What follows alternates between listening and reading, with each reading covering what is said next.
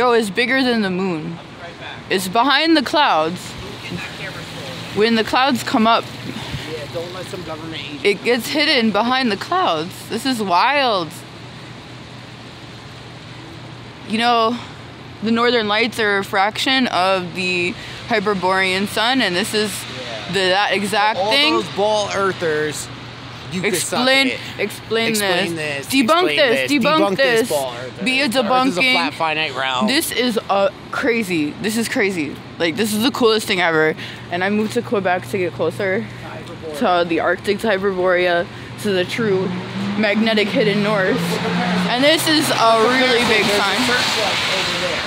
There's a searchlight on one of those buildings that goes around. That's a searchlight, yeah. Light from a There's a searchlight spinning.